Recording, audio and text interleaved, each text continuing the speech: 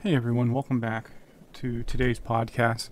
We're going to be talking about a little bit of review of biochemistry as we start to look at specific disorders of galactose metabolism.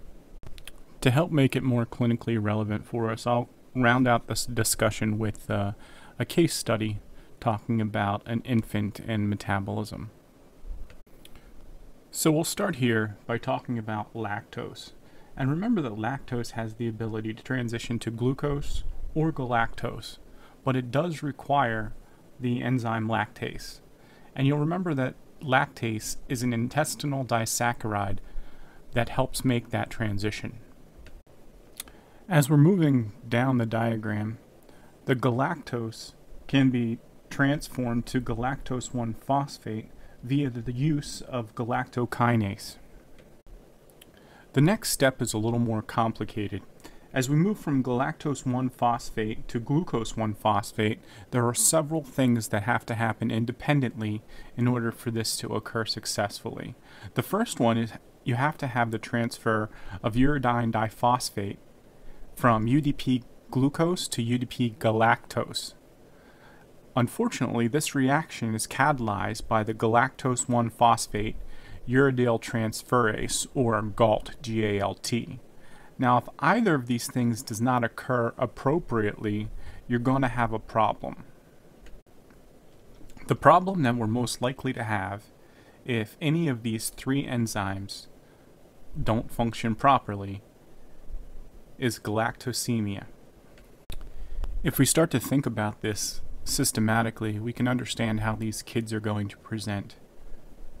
So, if the GALT, if there's a deficiency there, there's a toxic buildup that's gonna happen. There's gonna be an accumulation of galactose 1-phosphate, and that's gonna be responsible for some dysfunction that we're gonna see in both the liver and the kidneys. You're gonna see that the transaminases are gonna be elevated. There's gonna be hyperbilirubinemia and hypoglycemia. As far as the kidneys are concerned, there's gonna be renal dysfunction. There's going to be some metabolic acidosis. There's going to be some aminoaciduria. So how would these patients present? Likely on exam, their liver is going to be enlarged, the transaminases are going to be elevated, and they're going to be hypoglycemic. Not to mention the dehydration and everything that goes along with that, such as tachycardia, tachypnea, and hypotension. The presentation of vomiting and lethargy soon after a mother starts breastfeeding is pretty common in these kids. So the treatment for these kids can be simple. Remember that breast milk has a high lactose content, and if you switch these kids over to a soy milk based diet, remember soy milk is sucrose based and it doesn't require the same metabolism. Soy-based milks are metabolized to glucose and fructose. Neither glucose or fructose require the GALT or the GALK to enter the glycolytic pathway and generate energy.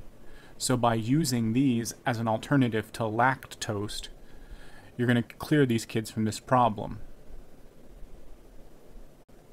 So as I said, let's just quickly run through a case study and talk about how these kids are going to present for us. These kids are going to look sick.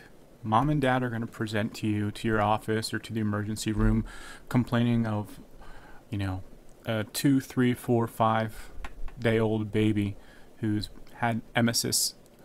And this started after mom started breastfeeding, and the baby's going to be in some distress. The baby's going to be dehydrated because it's not eating or drinking. Baby's going to be tachycardic and tachypnic, probably hypotensive. When you start to examine the baby, you're going to see that the baby has a sunken fontanelle. Likely the baby's going to have hepatomegaly. It's going to be hypoglycemic.